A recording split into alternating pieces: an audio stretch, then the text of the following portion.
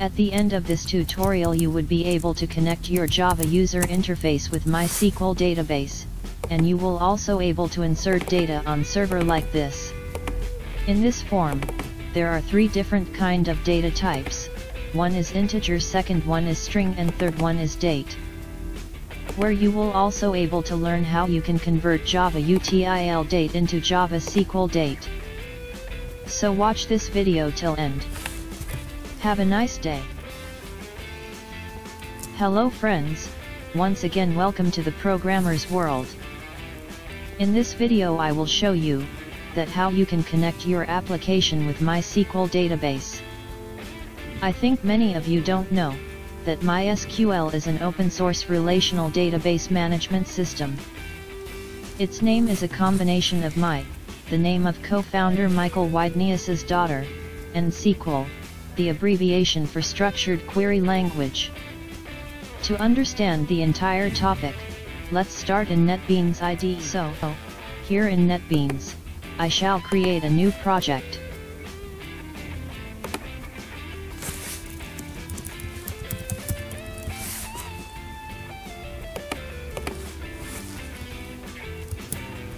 As you see, I created a new project and name it as Employees.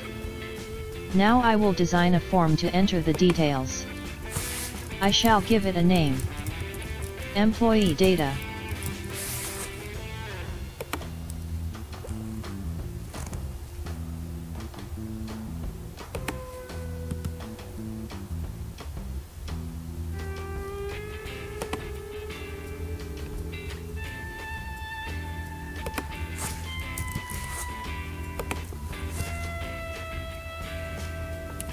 Now, I will design this form to enter employees' data.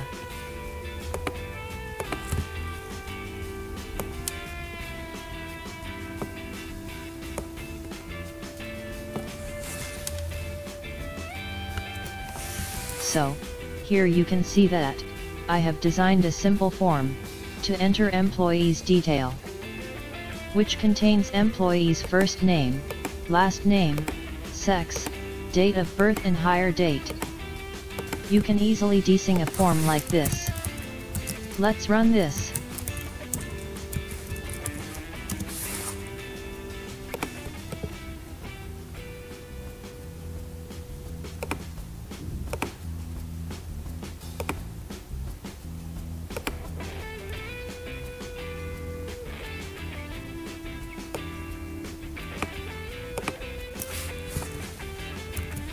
As you can see, that it will not work because we have to make it functional. So now next thing you have to do, is to install a WampServer on your system. You can install XampServer or WampServer as per your convenience. There are a lot of tutorials on how to install and run WampServer. You can search online and easily install WampServer. And there you will get MySQL server. Then you have to create a database. As here you can see I have already created an employees database. And I have created 6 tables in it. Now I shall connect this employee table with my application form. An employee number will be automatically generated. So let's go back to the NetBeans IDE back.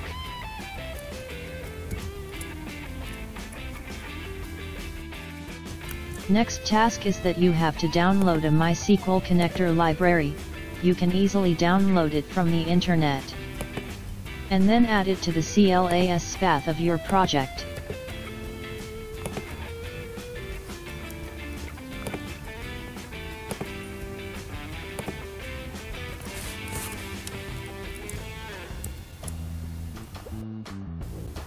After adding it to the class path of your project, you should create a connection class to connect your project with MySQL database.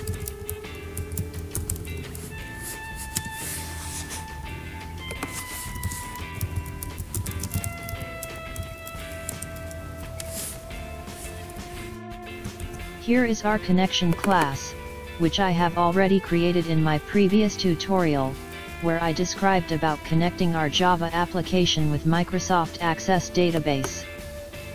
Similarly, I have created this class, Creating a separate class for connection purpose is good for your application. Here, as you can see, I created a connection object and I used getConnection method of server manager class.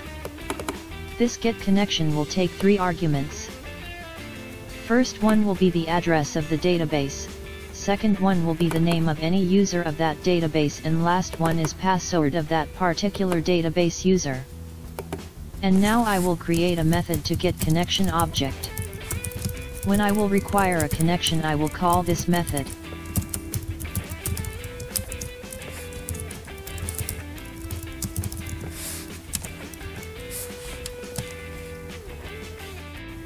As you see, our connection class is ready.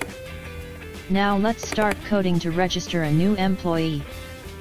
So, double-click on the register button to write the code to register an employee.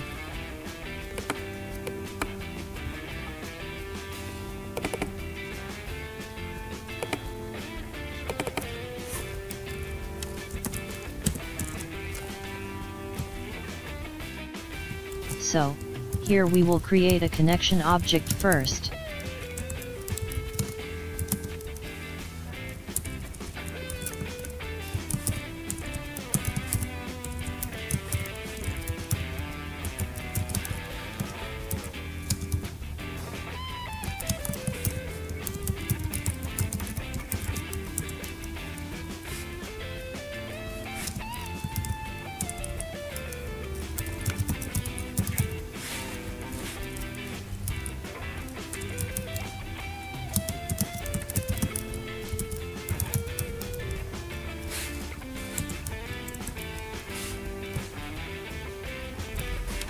Now, write a query to insert data in employees table.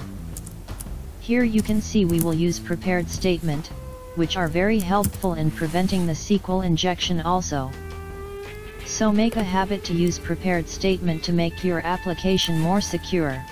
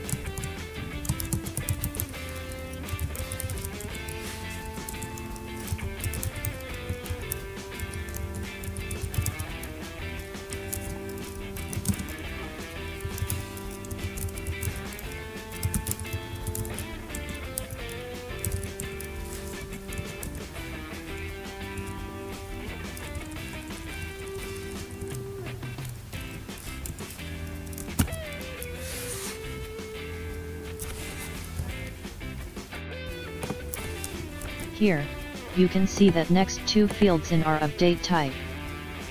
In Java there is 2 kind of date, one is util.date which we will get selected from our jdatechooser, and the second is SQL.date.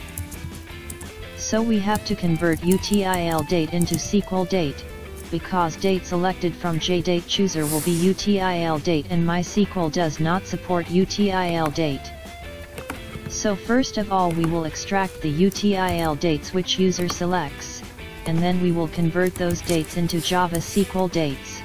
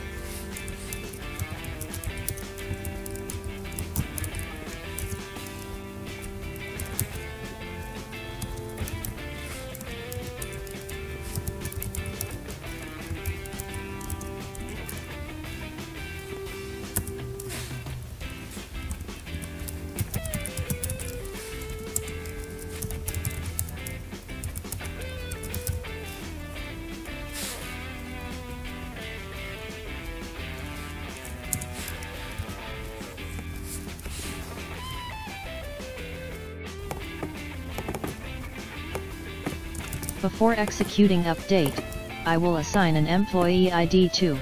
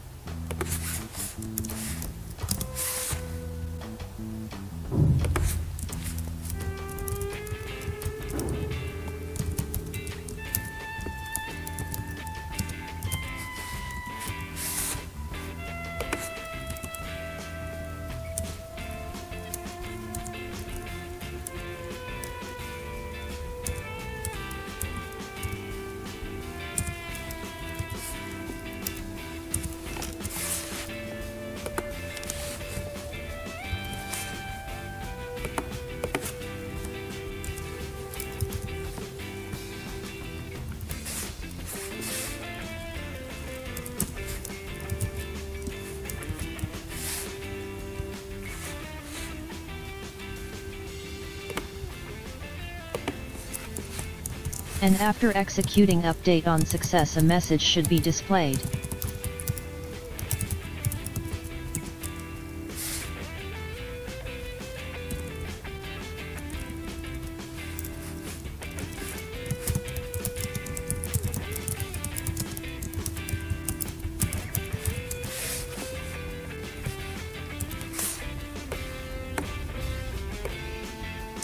Now our coding is finished. Let's run this program.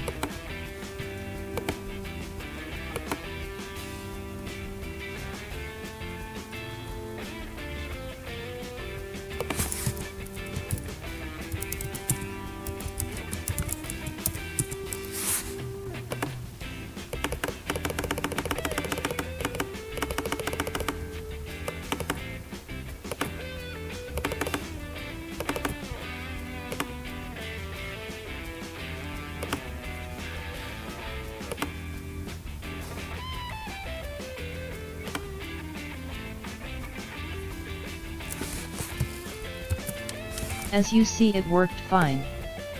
I hope you like this tutorial. To see more videos related to programming of all formats, don't forget to subscribe the Programmer's World. And in the next video we are bringing you something amazing, about searching technique with joining in SQL query. So please subscribe and share this video if you like. Thanks for watching.